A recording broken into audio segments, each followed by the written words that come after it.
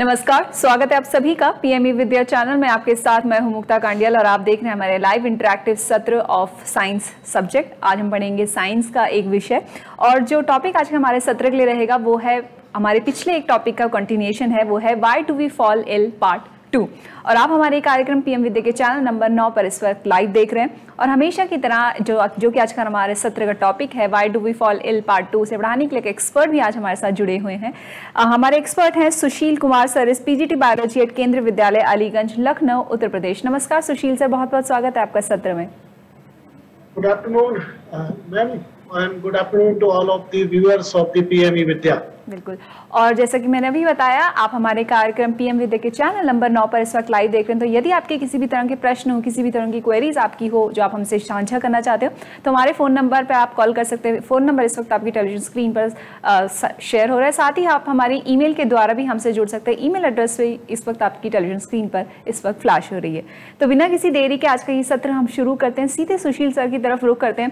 Sir, part 2 आज हम यहाँ पे करने वाले हैं, लेकिन उसको हम शुरू करें आज के सत्र में आपसे रिक्वेस्ट करूंगी कि पिछले सत्र का यानी कि पार्ट 1 का कोई रिकैप हमारे बच्चों को देते तो वो ज्यादा बेहतर रहता। Sir Definitely Mukta ji, so we have discussed a lot about what is health and what is disease and what is difference between healthy and disease individual. So we have discussed that a triad of the health, that is the physical, mental and social, that is the person which is physically, mentally and socially, if he is well, then he is said to be healthy.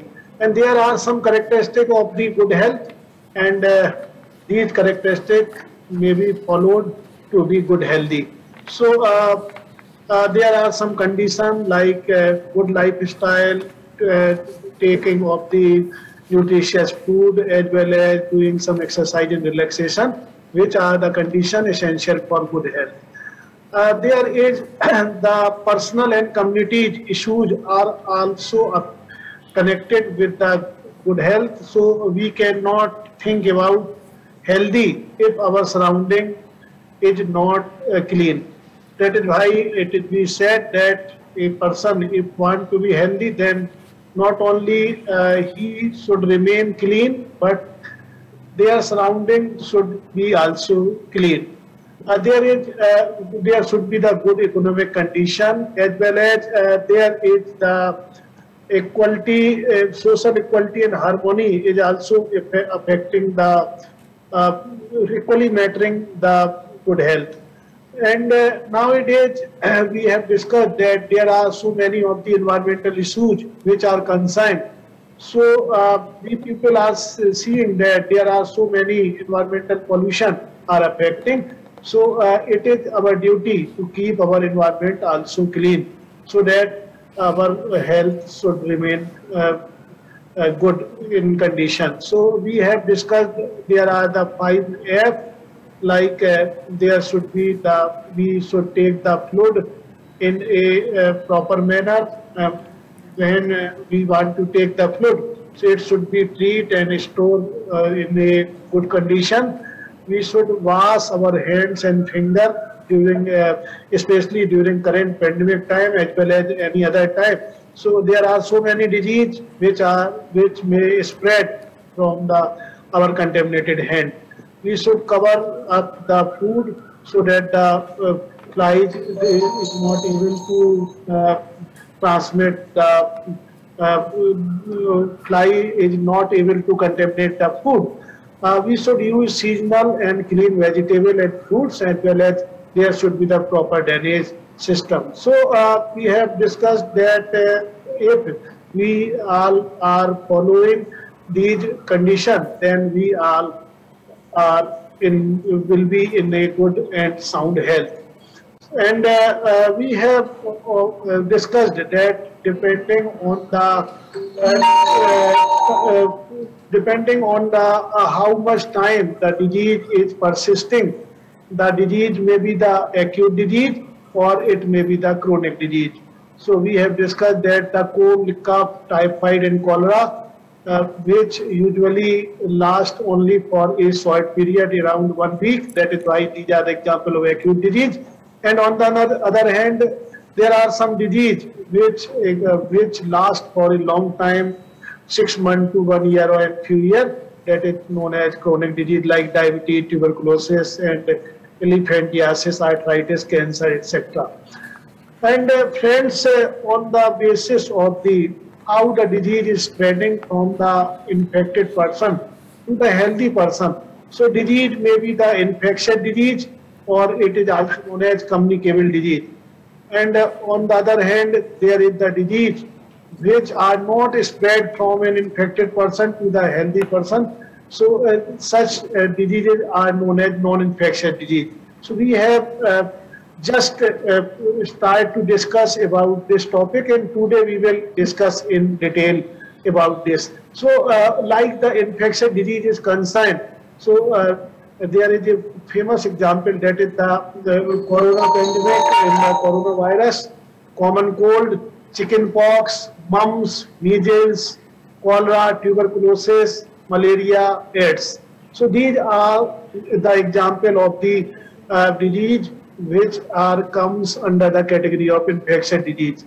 That is, we can say disease where microbes are the immediate causes are called infectious disease. This is because the microbes can spread in the community, and the disease they cause will spread with them.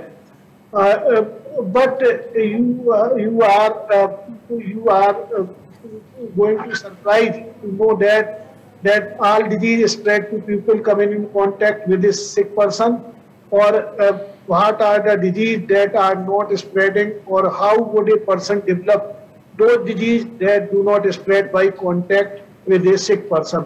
So we can say that the disease those disease that do not spread by contact with a sick person are known as non-infectious disease or non-communicable disease. We can say that there are so many diseases, like there are cancer which are caused by the genetic abnormality, high blood pressure, that is known as hypertension, as well as excessive weight, obesity, or diabetes comes under the category of non-infectious disease, as well as there are some disease which occurs due to the deficiency of vitamin, like vitamin B deficiency causes beriberi, vitamin D deficiency causes rickets, vitamin C deficiency causes bleeding of the gums, that is scurvy, vitamin A deficiency causes night blindness, and cancer, diabetes, and hypertension. So these disease comes under the category of non-infectious disease. There are so many causes which account for the disease. So togetherly or collectively we call it pathogen. So pathogen may be the virus, pathogen may be the bacteria, pathogen may be the fungi, and pathogen may be the protozoan or helminth worm or Escherichia helminth worm. There are some conditions like poor health and undernourishment which also account for so many of the disease. For example, we have heard about the malnutrition like marasmus and Kwashiorkor disease. There are the malfunctioning of the body parts, and nowadays one of the factor that is known as environmental pollution. It is of the prime importance because environmental pollution causing so many of the disease, and one group of the diseases comes under the genetic disorder, means there is a defect in the gene or genetic complement which account for the disease. So now I would like to tell you, student, that pathogens, if we focus on the word pathogen, so pathogen word actually consists of path plus gen. Path means some sort of the pain or some problem, or gen means to produce karna. So any agent causing disease or discomfort, so it is known as pathogen.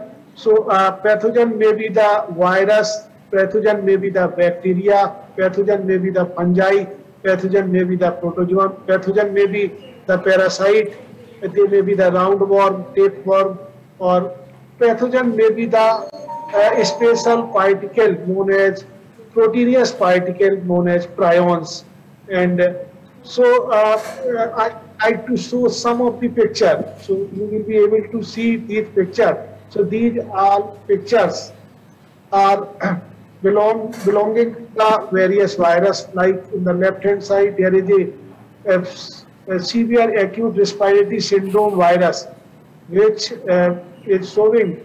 So this virus is nowadays the family of the SARS virus, that is the coronavirus, is causing so many problems to the people.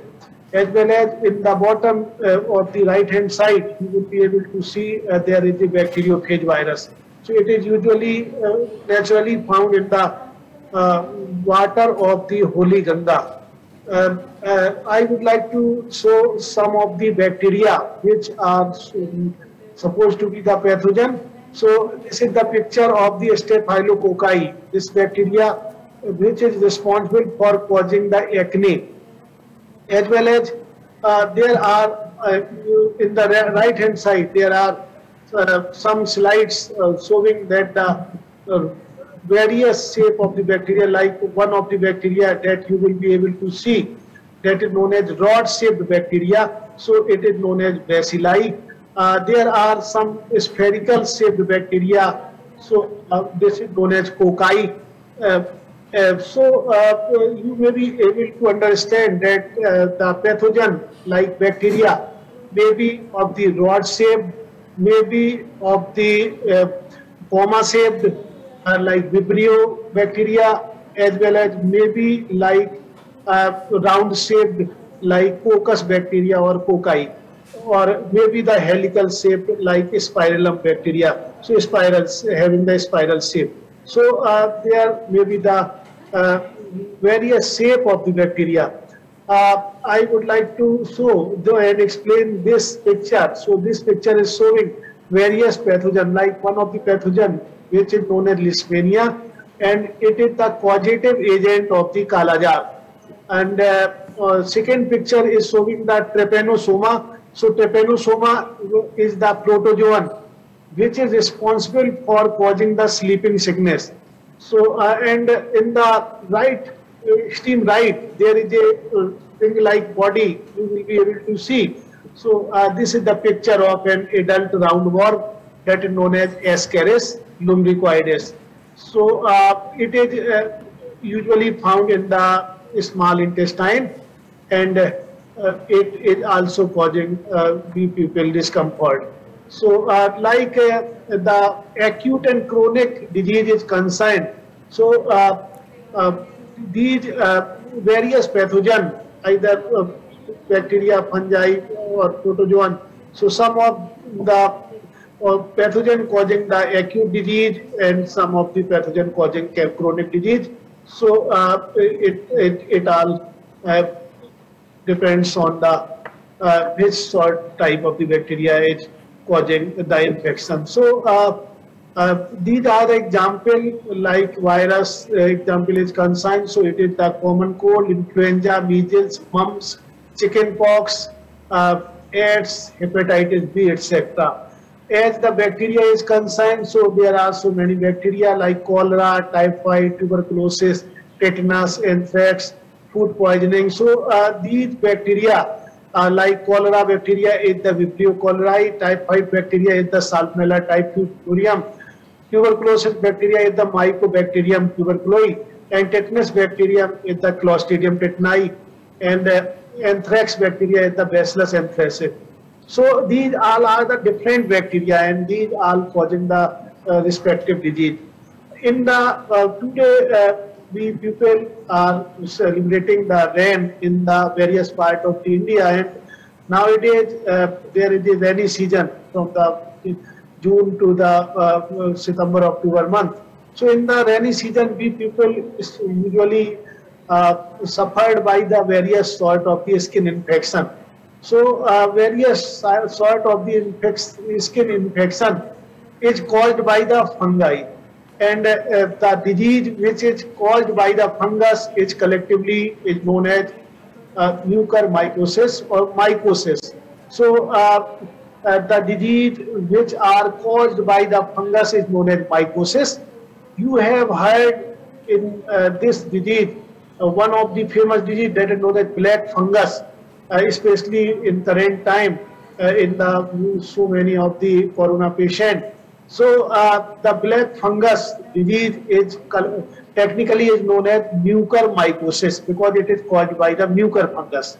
So similarly, there are other fungus like aspergillus fungus causes aspergillosis, and likewise other fungus causing so many of the disease. There are some protozoans which causing which are behind various disease like one disease known as malaria, another one is known as kala-jar, amoebic dysentery, sleeping sickness. So these diseases usually caused by the protozoan. So you have heard about the malaria, which is accounts for the so many problems in the various part of the country. So malaria is usually caused by the plasmodium, which is a protozoan, and it is spread by the female anopheles. Kala-jar is caused by the leishmania, and similarly sleeping sickness is caused by the trypanosoma, and amoebic dysentery is caused by the entamoeba histolytica. So these are the various protozoan friends, and these protozoans are behind of causing various disease. So you have also listened about that we people usually advised to take deworming tablet after usually 6 to 12 months. So the reason behind it that we people may acquire infection through the contaminated food and vegetable, and maybe suffer from the intestinal worm or various intestinal worm infest our intestine. So we should take the deworming tablet in the 6 month or 1 year after. As the disease spreading is concerned, so Muktaji, various disease are spreading through the air or through the water or through the vector or through the sexual contact. So as the air is concerned, so usually common cold, tuberculosis, pneumonia, etc. and present time corona pandemic is spreaded through the air or through the droplet infection. As the water is concerned, so if the contaminated water being drink by the another person which is causing the cholera bacteria, so he or she may suffer from the cholera. So cholera, amoebic dysentery, etc. are caused by the contaminated water. There are so many mosquitoes or insects which are behind of spreading so many disease. So these diseases are known as vector-borne disease. Like you have heard about the various mosquito, like one is known as female anopheles, another one is known as Culex, another one is known as Aedes. So these mosquito are behind the spreading of the like malaria is spreaded by the female anopheles. Similarly, chikungunya and dengue is spreaded by the Aedes aegypti. So there are flies, which is house flies. So house flies behind the spreading of the disease like typhoid, tuberculosis, diarrhea, dysentery, etc. But there are some disease which are spreading from one person to another person, either through the contaminated blood transfusion, or either if the mother is suffering from that disease and he or she give birth to, when mother give birth to the child, so the child may get that virus that is known as HIV virus.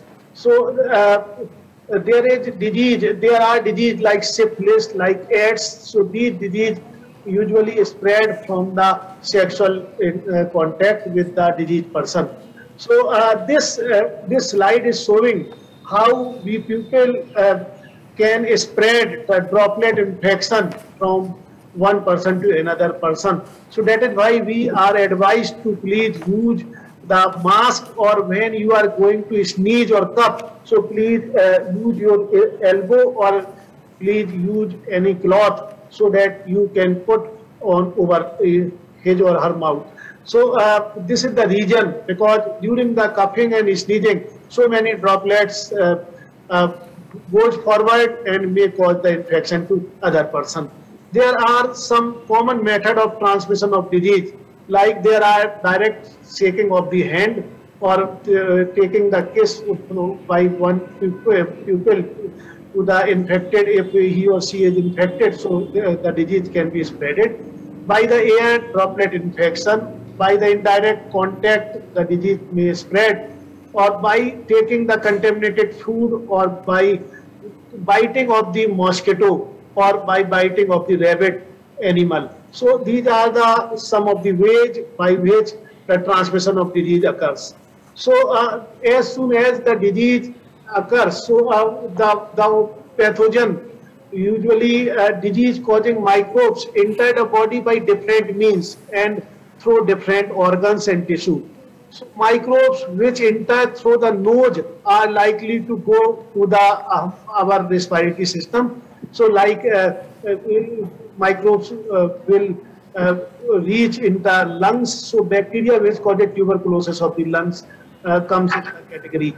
Microbes which enter through the mouth are likely to stay in the our digestive system or intestine or stomach. So bacteria which cause typhoid or liver comes in the category.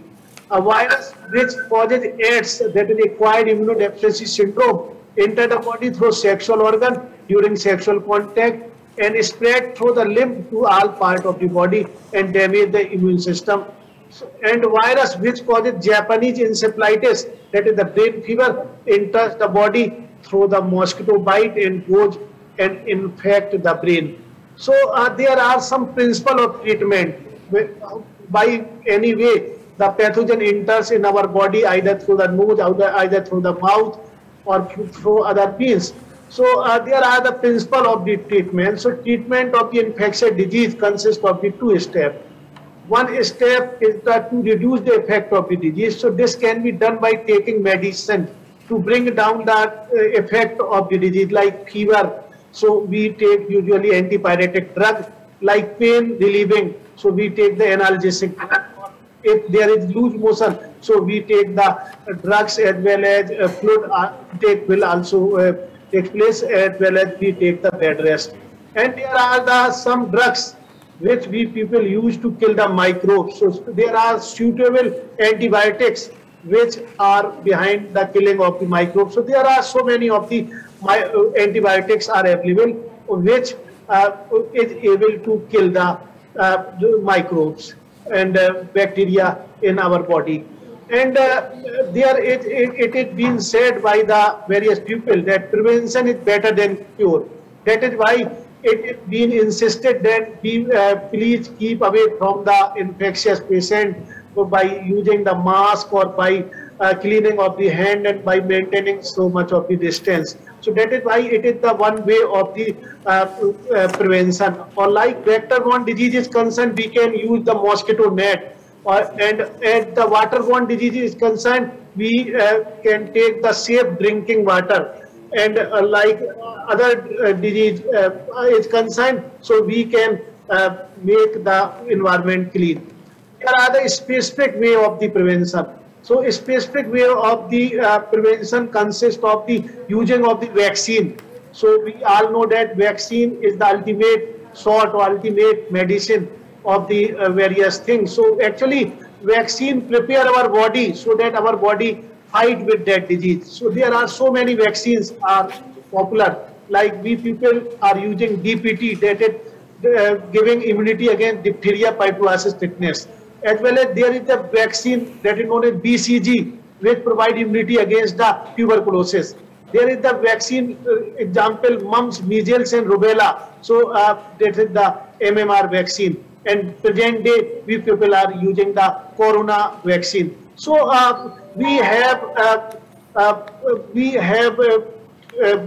encounter or we have eradicated so many of the disease with the help of vaccine. You have heard about the common pox virus, which smallpox virus. So smallpox virus being eradicated during in the 1978, around the 1978 with the help of vaccine. And in the present time, we people are also fighting with the corona vaccine, and we people are going to win our disease against the corona. बिल्कुल सुशील sir, बहुत अच्छी तरीके से आपने समझाया। यहाँ पर modes of infection आपने यहाँ पे बताया, किस तरह से स्प्रेड होता है, साथ ही किस तरह से हमको काबू कर सकते हैं, किस तरह से प्रिवेंशन इन तमाम इन्फेक्शन का हो सकता है। वैक्सीनेशन की आपने बात करी, बहुत पुख्ता जो समझते हैं कि जरिया हो सकता है इन तमाम इन्फेक्शन को कंट्रोल में करने का। सुशील सर, आपका एक बार फिर से धन्यवाद, आप हमारे साथ जुड़े और आपने हमारा जो आज का सेशन था why do we fall ill part 2 हमारे स्टूडेंट्स तक डिलीवर करा। Thank you so much Sushil sir. Thank you. और मैं अपने तमाम दर्शकों का भी धन्यवाद करना चाहूंगी जो तमाम इस वक्त हमारे साथ जुड़े रहे, हमारा सेशन देखा। आप जुड़े रहिए इसी तरह पीएम विद्या चैनल एनसीईआरटी ऑफिशियल से। फिलहाल हम इस सत्र को यहीं पर समाप्त करें, लेकिन हम जल्द हाजिर होंगे अपने अगले सत्र के साथ जो कि है वेबिनार। फिलहाल मुझे दीजिए इजाजत, नमस्कार।